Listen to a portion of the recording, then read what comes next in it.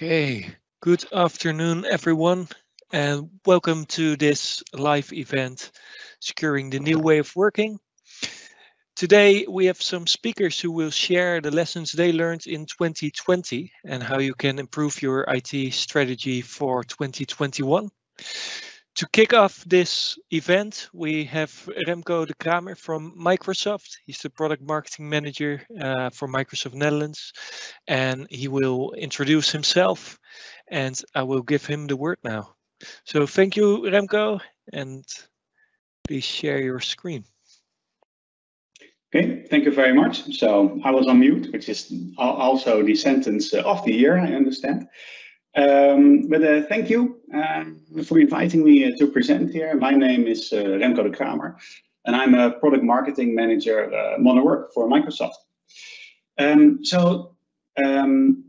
Today I'll explain to you about securing identity and endpoints for remote work. This became very relevant because, of course, we've seen a large surge in Microsoft Teams usage. So the daily active usage in the Netherlands was 3 million last month, and currently this is on the rise again. So we're working from home in great masses. I hope this will get less, but even after it will get less when we do return back to normal.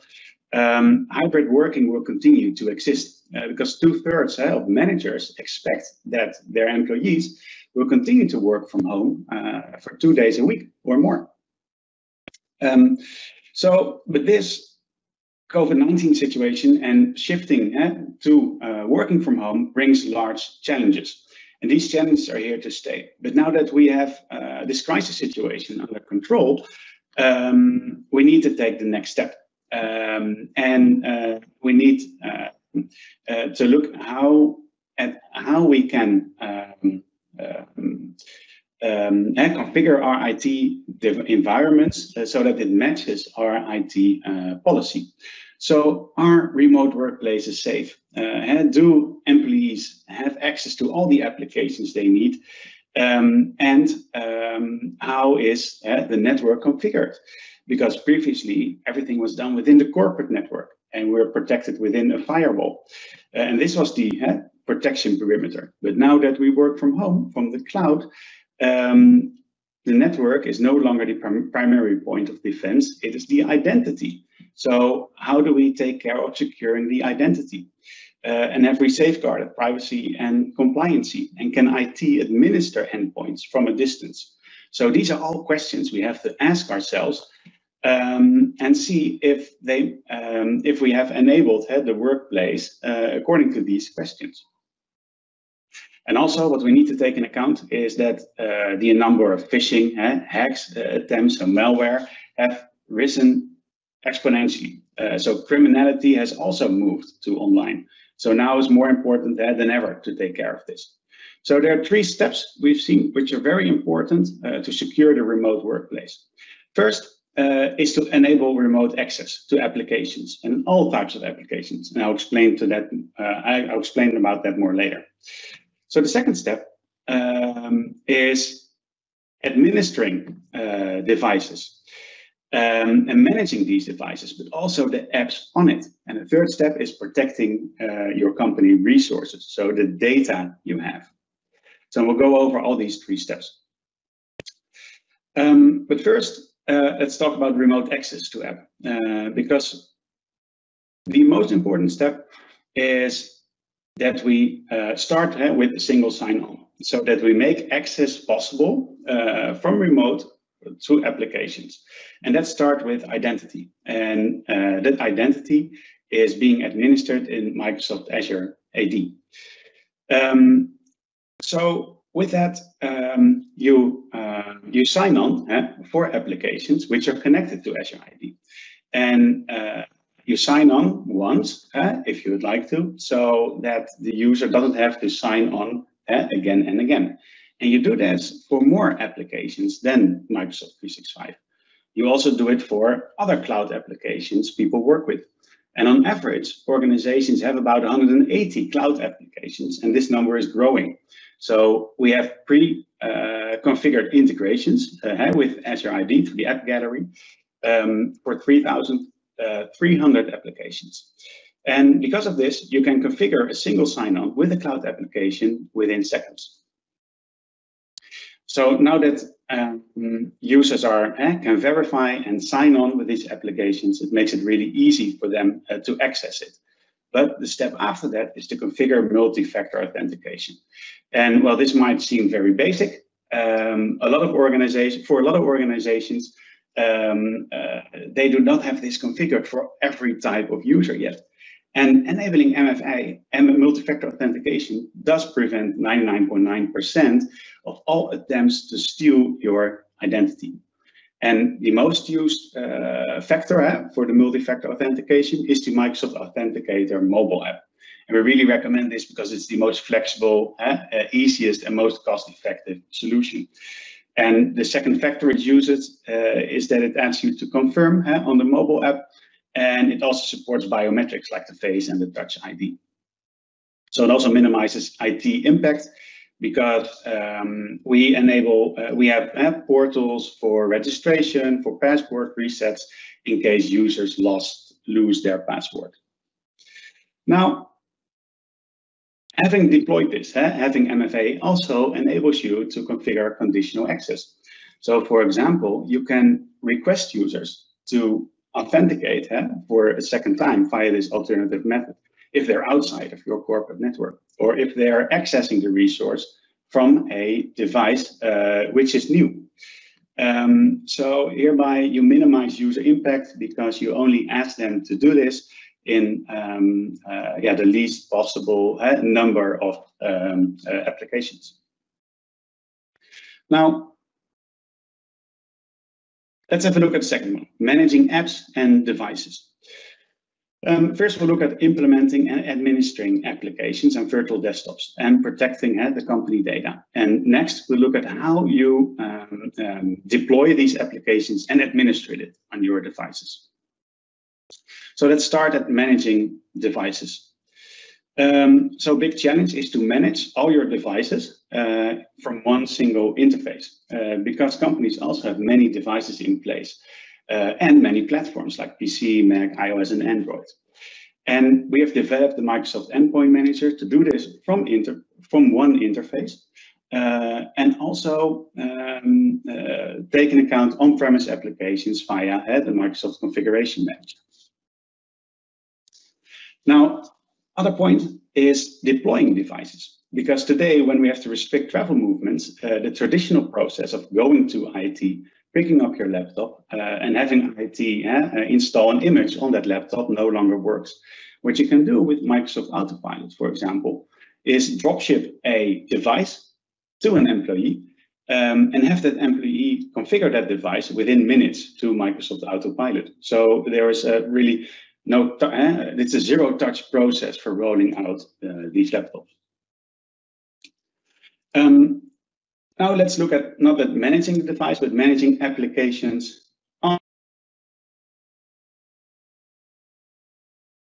the device itself by a mobile device management, and then the entire device is managed. This is perfect, for example, with company-owned devices, or mobile application management. And this is perfect for companies who have a bring your own device policy. Because with mobile application management, you administer just certain apps and other apps which are private are not touched. Also at the background, you can apply the Intune policies. For example, one policy can be that users are not allowed to copy data from corporate apps to private apps. So your data stays secure. Now let's look at the second point, protecting corporate resources. There are a couple of ways to do that, a couple of perspectives. One is your endpoint, one is protecting your data in apps where people collaborate. The other one is protecting the data in cloud apps, and the other one is protecting against phishing and malware attacks. And I'll go over all of them quickly. So here's a great example of how we integrate the security functionalities in all the applications in the Microsoft 365 Productivity Suite. Here you see that sensitive data is being shared in Microsoft Teams. A couple of actions are possible. Here the organization chose to flag the data. make the user aware and give them a reason why they're sharing this data. So it can be a sensitive project, but it can also be PII data, like a service number. Now, the second one is protecting data in cloud apps, because people use multiple cloud apps for Microsoft and not for Microsoft. And you can add sensitivity labels to documents, which apply to every cloud you use your document in. So, for example, these sensitivity labels can restrict what you can do with the document. Maybe within some cloud environment, you cannot download it. Or if it goes to another cloud environment where you don't want it to go, you can restrict access. Finally, protect against phishing and malware attacks. So that is done with safe links, for example. Safe links is a way that if you click on the link in Microsoft Teams or in Outlook, for example, it checks if the link is safe. And with safe attachments, when you get an email, the attachment is opened in a safe and contained environment and scanned, of course. Now, the last step is protecting the endpoint itself. And that is done with Microsoft Defender. Microsoft Defender is now available for all platforms, Windows, Android, and iOS. And it offers you advanced security, both on the client and in the cloud. It looks at antivirus, for example, malware. It looks at reputation analysis. It scans the memory, looks at the behavior, guards the network, and also scans for different types of malware. So I've given you a couple of examples here of lessons learned of what you should do to secure your remote workplace. And I think that many organizations are now in this phase, asking themselves what they can do. It is a relevant phase now, because in the months before, it was a crisis mode, like every company had to enable their workforce to work remote. Now we are looking at how we can optimize the security, the compliancy, and the privacy of our company data in a world where everybody works remote. So these are just a couple of steps to consider. They're summarized, and we'll send you these slides after the webinar, so you can have a look at it yourself as well. Thank you very much for your attention. Thank you, Remco.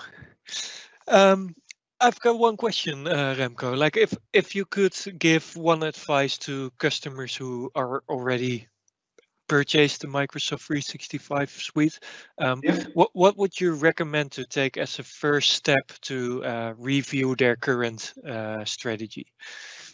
Okay, so first, what's good to realize is that in the Microsoft 365 Productivity Suite, there are a lot of possibilities to manage your security, privacy, and compliancy.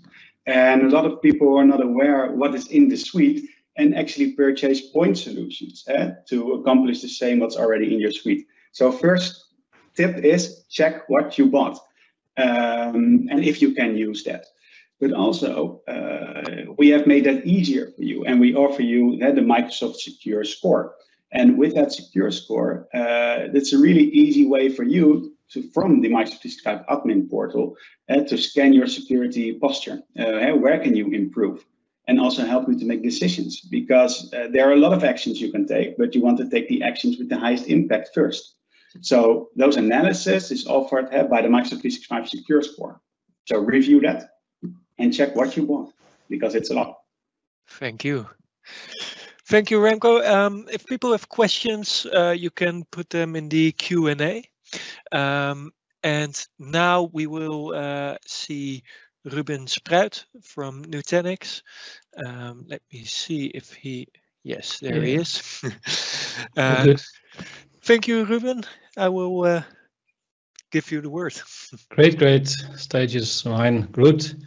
All good afternoon. Goedemiddag in Dutch. So we learned some Dutch as well for the non-Dutch audience. Indeed, my name is Ruben. I'm a technologist and I'm passionate about end-user computing.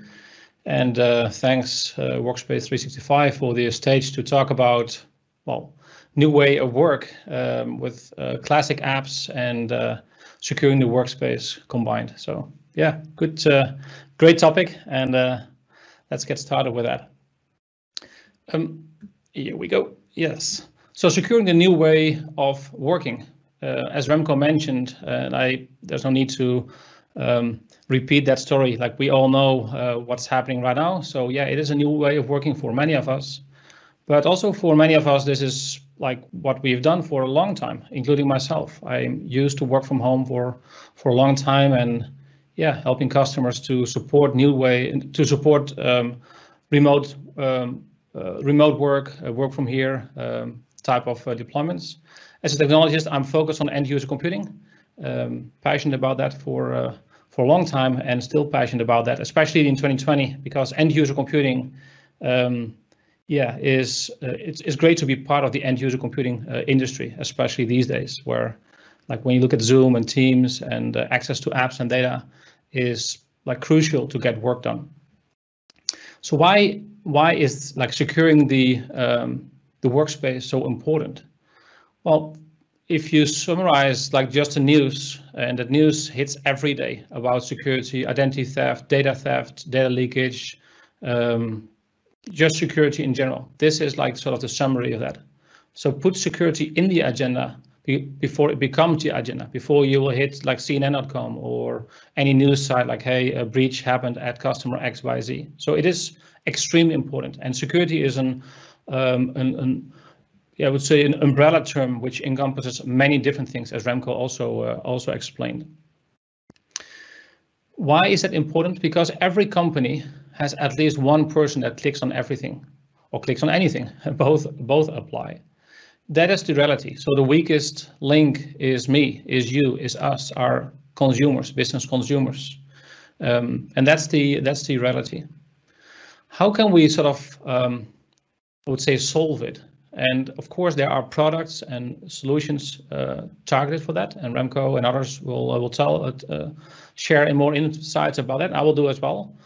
But before that step, before like that second step, I think it's important to understand this item as well. If we just focus on security, we end up with less security. And why? Because for security, we must focus on user experience. If it's so super secure, but so extreme complex with a shitty user experience, then shit hits the fan. And people, business consumers, you, me, us, we will find other ways to make it less complex with maybe better user experience, but also less secure. So for security, we must focus on user experience. And that's sort of like the main theme for this. And every vendor will say, well, we deliver a great user experience. No vendor will say we deliver a shitty user experience. None will say. But I really would challenge you to, or challenge me and challenge the vendors in this space if they are really like super simple, consumer simple to use. And if not, well, maybe it's good to like continue the search for better, more simpler solutions in that realm. So lessons I want to share. So lessons learned on how to improve in 2021 is complexity is the enemy of security. So hiding complexity and making sure that the solution is consumer simple, in my opinion, is a key element. Like my background is technology, solution design, solution architect, CTO for a couple of startups. And it's really an strength and superpower if the solution is simple by design, which sounds simple, but again, challenge the vendors, challenge the solution, and also ask yourself, is this really as simple as it can be? And simple is not weak, simple is strong. As Remco mentioned, also like the role of IDP, identity providers, is super important. It makes sure that different apps are integrated well with a seamless like user experience around single sign-on, but also passwordless and two-factor authentication with multiple platforms to support that is a fundamental element in the modern workspace. Not only in 2021, but 2020 and the past years and the upcoming years, a fundamental part. Also, communication and training sounds fluffy. Is not fluffy at all. It's super important so that people are aware of the risks and how to handle these type of things. And that's attached to cyber hygiene. And that's like cyber hygiene is like putting a seatbelt on. People need to understand that it's not a good thing to use single passwords all over the place. It's better to use like passwordless or two-factor authentication with different passwords and so on. Patch systems, don't use basic passwords if passwords are required. Like these type of like hygiene on many levels in the IT organization is like still like the majority of issues today are attached to cyber hygiene. Then the other topic is zero trust, network segmentation, isolation, fundamental element as well. And also from cloud first to a cloud smart approach. Many organizations are like a cloud first, cloud, but that is, I would say, as dumb, as stupid as doing nothing, because it's important to stand still, investigate what the use case is, investigate what the business case is, investigate like the complete holistic view and paint that picture before you make any move to stay on-prem, to go to public cloud, to build a hybrid scenario. So cloud first, I would say, don't be a lemming. Cloud first doesn't mean cloud only. And therefore, I believe there are many examples where a hybrid cloud approach makes a lot of sense. And ask yourself, where's my data? That's a key element in that from cloud first to cloud smart approach. Traditional VPN is no-go. You don't want to open from an untrusted endpoint device like a full network pipe to the corporate data center. So there are many better solutions to do so. No data on the endpoint is great because then you don't need to worry about data on the endpoint. That's where virtual applications and virtual desktops, so VDI and Desktop-as-a-Service kicks in. I will talk about that and demonstrate that in a couple of seconds from now. And also run any Windows application in a browser. Every device has a browser. Why not use a browser to access all data, SaaS, mobile, data itself, but also Windows applications out of the browser. And that's like welcome to, I would say, my world. Welcome to Frame. Frame is part of Nutanix, and Frame in essence is like a cloud platform. So it's a service we operate with the focus to deliver Windows apps and desktops to everyone by using a browser. So Frame is a service, that's a platform we operate. That's the control plane, the broker, a little bit technical words, but that's the service we operate. And the broker, the control plane, is communicating with resources in Azure or on Amazon or Google, so public cloud, or in an on-premises environment. And these resources, these workers, these workload machines are responsible to execute the application. And what it means that without installing anything on your endpoint, you're able to run, I would say, any Windows application. And I will show that in a minute or so. What it means that it's super simple, like fire up HTML5 browser, secure login using Azure AD or any other like modern identity provider, and access apps or desktops and apps like with a couple of clicks, including high-end graphics applications. Like one of the taglines in Frame is run any application in a browser. In this case, you see here a screenshot of Autodesk Inventor. That's a high-end graphics application. It requires a workstation type machine, which can run in Amazon, Azure, Google, so public cloud, or in an on-premises environment to support these type of workloads. But it can also be maybe a Silverlight application or Office Productivity or like any application running in a browser without installing anything on that machine. So no clients, no agent, no receiver, no plugin on that browser is required. And since it's a platform, it's always getting better. There's a weekly or bi-weekly update cycle on our side to add features, to add functionality to the platform. And that's been delivered like with a clip, a finger clip. So that's what you get with running a service. And to see that in action, the best thing is to, well, just demonstrate that. And what you will see is Workspace 365 combined with Frame in action. So let me just go to my demo here. So this is Workspace 365. I logged in with Azure AD and I clicked on the Autodesk Inventor application, which I added to the Workspace 365 portal. With the same identity provider, I'm able to access that application. No client, no agent, no plugin installed. Click on the application and run the application. And now this application is being displayed on my endpoint, in this case a Mac, but it can be any device with a browser. And the Frame remoting protocol is responsible for displaying this information. The complete control plane is responsible for the broker, for secure gateway, clientless VPN, making sure that data is centralized, easy access to OneDrive, Dropbox, Box, Google Drive, microphone support, clipboard support, printer support, like all the things you need to run apps like Inventor, but any application, any Windows application. And that's what you see here. So you see 8 Windows applications, which are not SaaSified. There are no web versions of that.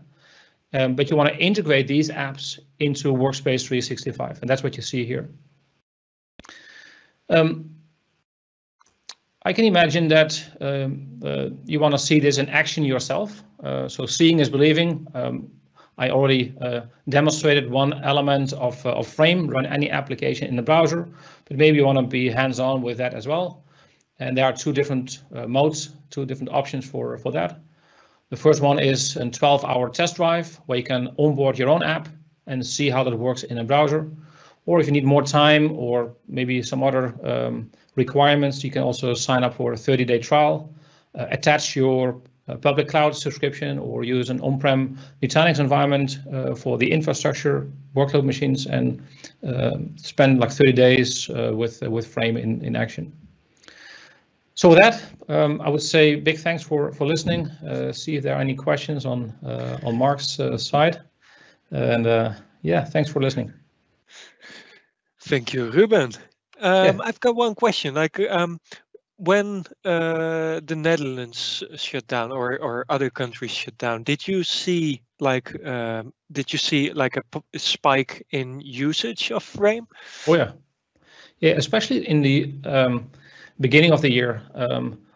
I believe it was like 10x the amount of like requests we got. Nowadays, it's still like much higher than like a year ago, for instance.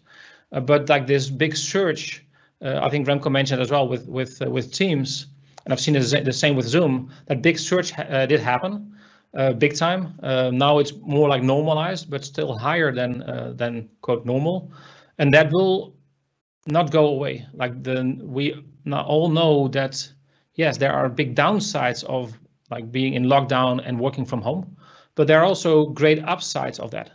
And like when I just look around with my buddies, my friends, peers around me, they all, not all, but like I would say 80% of them would say like, hey, yeah, I like 2 days a week working from home.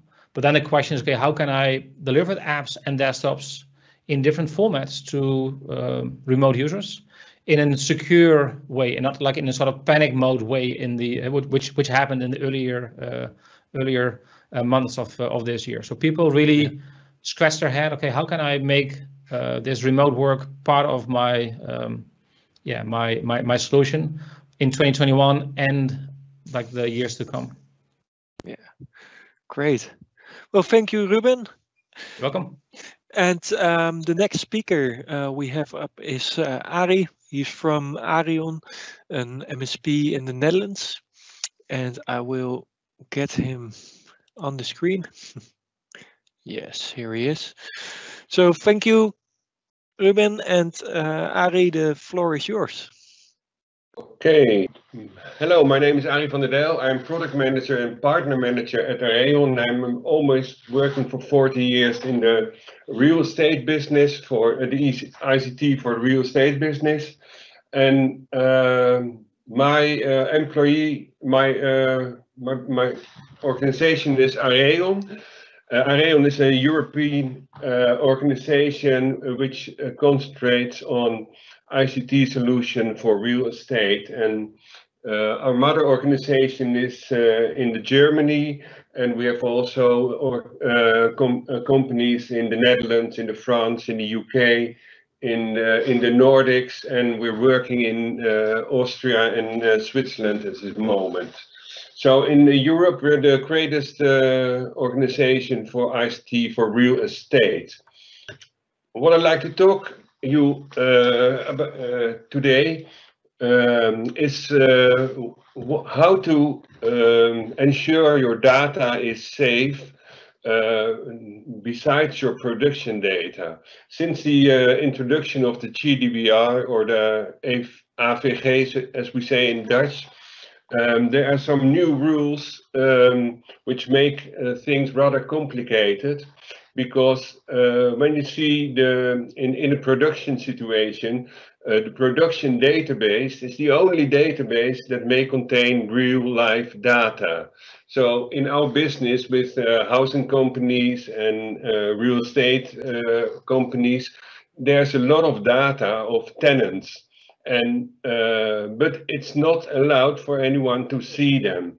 And some other thing, our customers will use a copy. We're used to use a copy of the database just to testing new functionality, testing new reports, train their own people, and it's not allowed anymore to do that on the real life data. So there we had to find a way to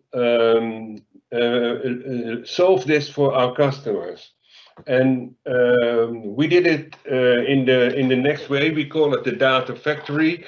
We developed it with one of our partners, and it just worked like this. We have the production databases. Let's say we make a copy to them to mask them, and that can be just a standard masking, or there can be a special configuration for special customer needs or something for special products like our own ERP for housing companies. And after that, you have a masked database which you can copy for training for the OTAP street or for testing something. But there's more to that, because we don't just get a name and set some different letters on it, or get an address and put another just some X's or Y's or letters on it. No, there's a mechanism so that we can take names from another place and put them in the names for the original. And the same with addresses, but we ensure that the postal codes will connect to the address. And the same with birth date, so we can ensure that the birth date is not the same, but will be in the same year as the original date, because for testing and for reporting, it's very important to have real results and not fake results. So there's all kind of rules which we use to mask the data. And to show you an example, we have here a family, Mrs. Peterson and Timo, and married the children. Well, when we are masking this, something like this will happen. So the names will change, but it will still be real names. And we put some recognizing to it, it's masked data. So you can see if you use this data, it's masked data. The ages will stay the same, but the addresses will change, but it can be changed into the same neighborhood. So it's possible to make your reports again, and they are correct.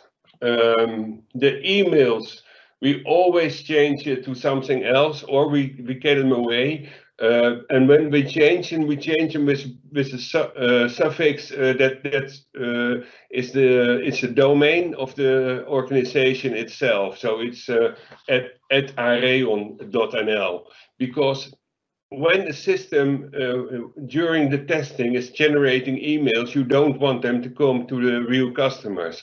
So that's why we do that in that way. The telephone numbers will change, and this will be masked, and the contracts will be masked. So that's the first part of the masking process, where we ensure that the copy of the database is not recognizable, but you can work with it. And when there's other systems connected to the first database, we also can use the same rules on it. So there is, for the total application landscape, there's one masked situation. Another thing I'd like to mention is when I, for the first time, are masking the data and Mr. Peterson will become Mr. Janssen. The second time I do it, there will be the same result. So the testing scripts can always be the same. If you want to change them, you can just change the config files and there will be other names. But we can ensure that every time you're masking data, the results will be the same. Well, that's about the data, but there's also something about the documents. Because our customers, but also many customers in healthcare or other situations, have many documents scanned with information about people. Say the ID number, we call it in the Dutch the BSN number, the social security numbers, copies from IDs, or all kind of things. Well, we have managed to make a system where we can just in processes, in batches, check all those documents and make them masked for the data you like to mask. Mostly in our customer side, the housing companies. They choose to mask the social security number, they choose to mask the incomes, and they choose to mask the IDs or the copies of the IDs. And we can do it in two ways. So the first way is to just get all your old documents and scan them and mask them. And the second way is, because documents will come in, so we can also get the new documents at the right time and mask them at that moment. So the project is mainly containing out of two parts. The first part is mask all the old documents, and the second part is each period you want to mask the new documents. And this is why this is say the result. So this is the document before masking, and this is the document after masking. And well, some things about better in the video documents. You can add your own dictionary, so just say which data you want to be masked, and we can manage it for you. And there's also a monitoring where you can see I've had these documents, but say this 10 or 5 I couldn't mask because I wasn't able to read the document. So after that, you're able to safely share your data. And we've got an offer for you for this. So if you want to try this, just send an email to me and we can get a free test with, say, 25 or 50 documents you send in to us, and we'll mask them for you and you can see the result. Well, it will cost you nothing, but you can see what we can do to help you protect your data. So what are the results? Well, something about compliance here, I won't get further into it. It's reliable data to test with, and at the end is a cost reduction, which you can test faster, there's no risk, and your product development will be reliable. So that's for now. I don't know if there are any questions, but if you like to try one of these products, just send me a mail and I can help you. Thank you. Thank you, Ari. I have one question. Are the customers that are new to Aareon, are they aware, because the GDPR is there for quite a while now, are they aware that they should mask all their documents and also the testing environments? No, they're not aware of it, but we try to make them aware of it just some months ago, because We send them a message, a letter, because sometimes our service desk want to look in the database just to help them fix some problem or some questions. And we said to our customers, it's for us not allowed to come in your production database. So we want you to have a mass database where our people can help you with your questions. Exactly. Yeah. Yeah. Thank you, Ari. I think it's an important subject, and I think it was like one of the subjects that, yeah, a lot of IT managers might be unfamiliar with yet. That those rules apply to those testing environments as well. So, thank you, Ari. The next speaker is Casimir from SmartLockr, also one of the organizers of the event. SmartLockr is an email security tool, and Casimir will share what tips he has learned in 2020. So take it away, Casimir. Thank you, Mark, for the nice introduction. Thank you all for tuning in today in this nice event, and thank you already, guys. I already learned a lot actually, so that is nice. The question I'm asking today: how secure email will remain your biggest security asset in 2021? For the people who don't know me, I'm Casimir. I'm 31. I live in the most beautiful capital of the world, and I have a mission. And the mission, that same mission, I share with my company, SmartLockr, and that mission is to fight data leaks. And yeah, when you think of email security, I'm wondering. I'm going to ask you a question. What is the first word that pops to your mind when you think of email security? Just give you a couple of seconds to think about it. Email security. Email security, the first answer I normally get, it's like email security is a hassle. Guys, it's just it's not good. It's unuser friendly. It brings annoyment. It's annoying. And to be honest, when I started to work for SmartLockr 2 years ago, before that, I thought email security is a hassle. It's not nice. It's not effective. It's user unfriendly. Guess what? After 2 years of working in this company, I can say it can be user friendly and it can be effective. So that's a good thing. But apart from the user friendliness, there's another important factor. And yeah, the speakers before me already told you, but it's all about awareness. So I think the most data leaks don't exist, or cyber attacks, they are there because of a lack of awareness. And I want to ask you another question. Do you guys like, let's say, a couple of beers or a couple of wines in the weekend?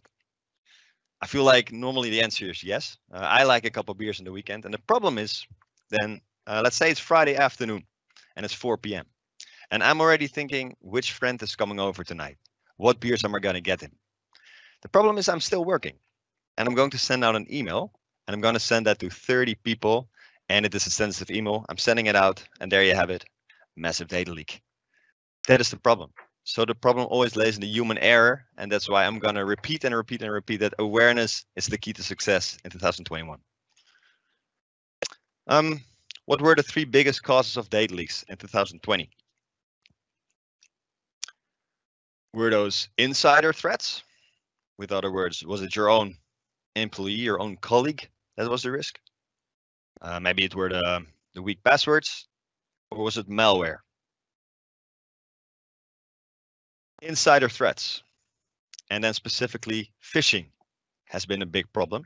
Phishing always has been a big problem, but it's only increasing and increasing. We all know it. Congratulations, you won 100,000 euros because you're number X visiting this website. I know that's fake. You know it's phishing, but does your employee know that? Does your colleague know that? We have to make these colleagues and employees aware. You can do it in different ways. You can do that by trainings. You can use software to make your colleagues aware, but there's different ways, and that awareness is super important. Another question: how did the number of phishing emails you receive at work change since Corona? Well, 47 of the people said it remained about the same. But shockingly, 25% said, which is a quarter of the whole group, said it has increased. So phishing was already a big problem, but since Corona arrived, it increased a lot. So it's getting more and more, it's becoming more and more dangerous. What did we learn in 2020? We already asked this question, but I'm going to ask it again. And how can we improve 2020? Well, we've been already talking about multi-factor authentication, but one-factor authentication is not enough anymore. We need to have a password, but we also need a device. Two-factor authentication means literally, what do you know and what do you have? So you know your password and you have a mobile device on which you can receive an SMS code or something. But it's important that we're using multi-factor authentication. Secondly, please encrypt your data. And don't encrypt your data that's not sensitive, but encrypt the data that is needed to encrypt. And the most important thing again is awareness. And awareness you can gain by trainings. You can do it in different ways. I spoke with a hospital lately, and they told me that they have different post-its on every toilet in the hospital, telling their colleagues, be aware of these kind of things. That's another option. What we do at SmartLockr, we have this thing when we don't lock our screen, you have to do push-ups. So one of my direct colleagues is very buffed, but that's not because he's training a lot in the gym. He's just not locking his screen a lot. So that's something I wouldn't recommend. But let's keep each other sharp here. So again, 2021 will remain a year where we will focus on awareness as data will become more valuable to cyber criminals. How are we going to improve that awareness? Well, I would recommend you to use software that is going to give you notifications. So for instance, this email here, I'm going to send to Sarah Smith. My software is going to tell me, hey, Sarah Smith is not your colleague, so we're going to give you a notification. Or I'm going to attach a file, let's say a medical file, and the system already knows, hey, that's sensitive information. We're going to encrypt that with two-factor authentication. So what we're doing here, we're taking out the thinking for your employee, and we're just doing the thinking for him or her. And that is going to take out the human error. We can take that one step further. So apart from only just reading, let's say, one trigger word or one thing in a document or in the body of the email, we can actually have a robot, make that robot smarter and smarter. And then the robot is gonna accompany me at 4 p.m. on a Friday afternoon. And it's gonna check me, hey, I think Casimir is not really taking note there. He's gonna send out a sensitive email. He's gonna send it to 30. Let's make it secure. So in case he's already thinking of the weekend, we at least secured it and we don't have a data leak. Then another very good option is the SNTP relay service. I'm sure most of you guys are pretty with extensive technical knowledge, but I always explain this. What is a relay server? It's pretty much a traffic controller. Traffic control is always there. So it doesn't matter if your employee is sending out an email from the mobile phone, from a tablet, from Google or from Microsoft, it doesn't matter. The traffic controller is always going to read with you. How sensitive is the data? So let's say it's my birthday and I'm going to invite everyone because the birthday cake is ready. The traffic controller is going to say, yeah, we let that through without authentication. But if the traffic controller sees that it's medical sensitive information, he will actually encrypt that with two-factor authentication. So again, I'm taking out the thinking and I'm doing the thinking for you.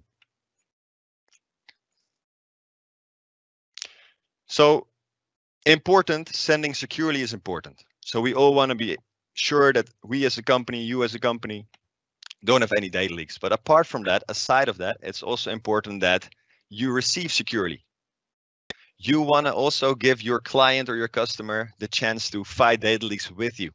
So you want to give them an option to do that all in the right way. So you could send them a safe upload request. You can offer portals.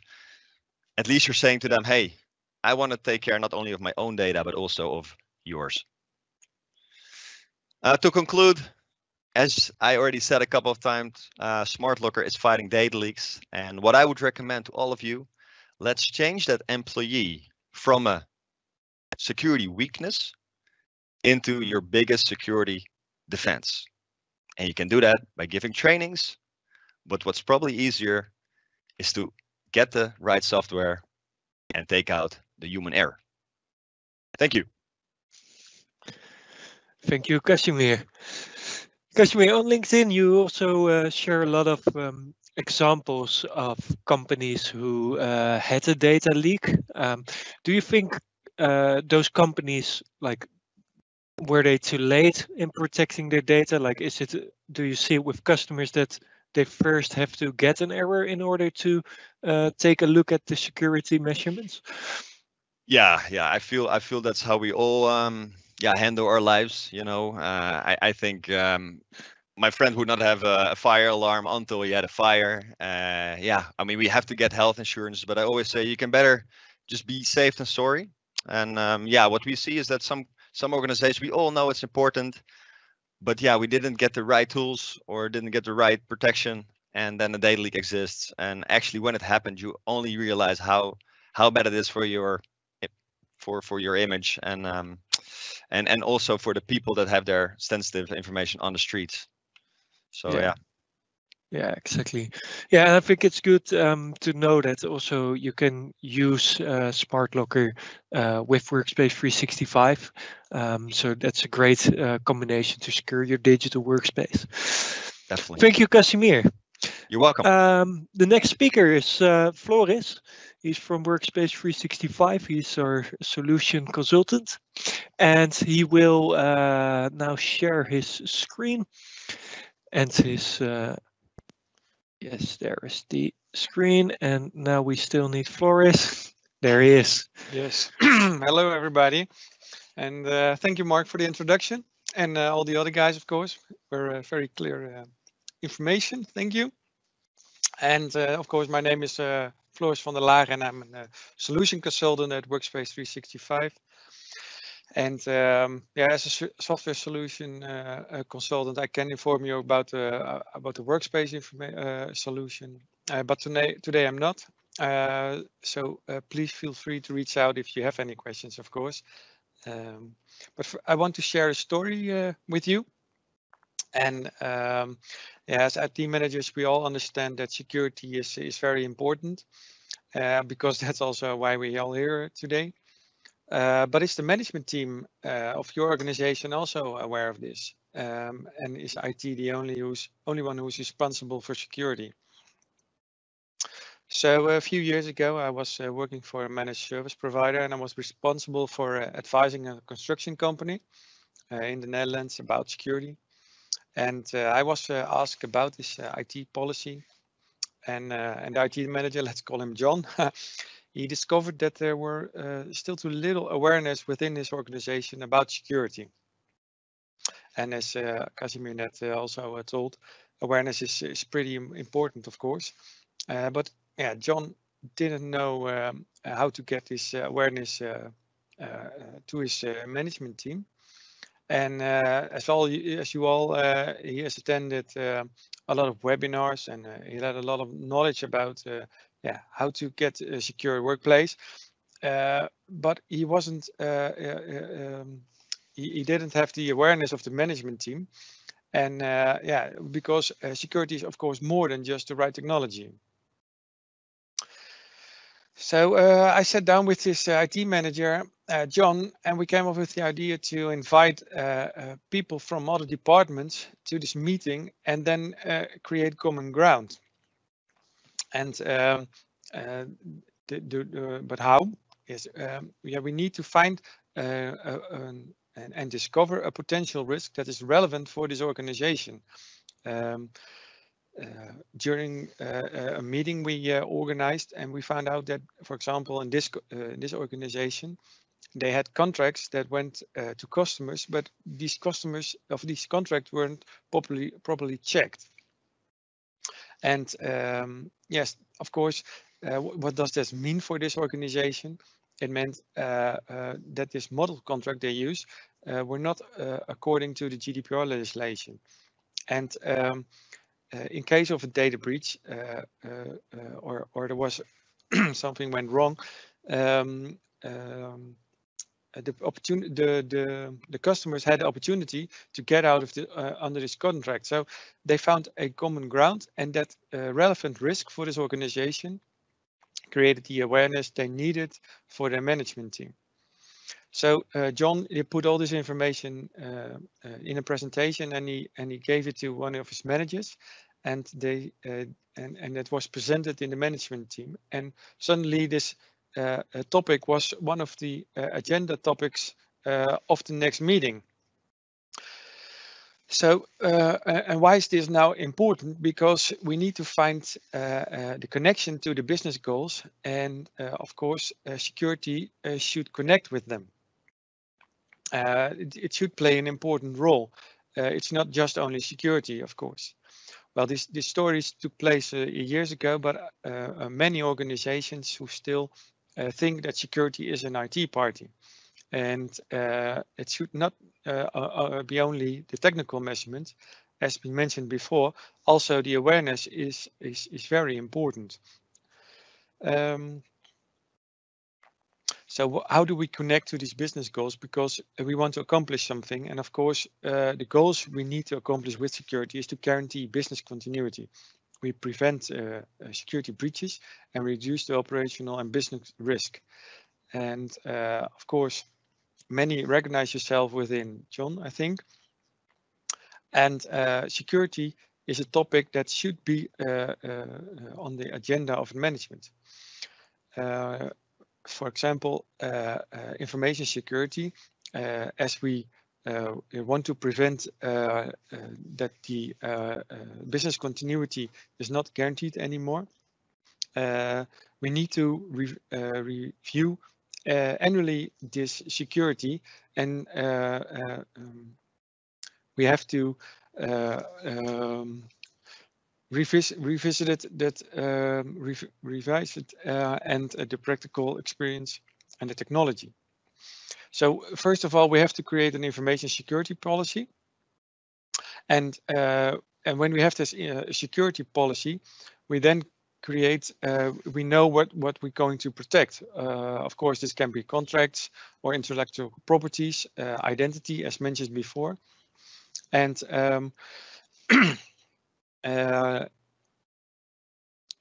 then we can, of course, if we can connect it to the business goals, then we can take the first steps to the security. So first of all, we have to create the connection to the business goals, and after that, if we know that, we can create the technical steps,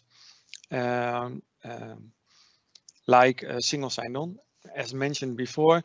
But also one thing that's very important is the one identity, and we can create, we can use an one single identity provider, and of course then connect to these environments by single sign-on.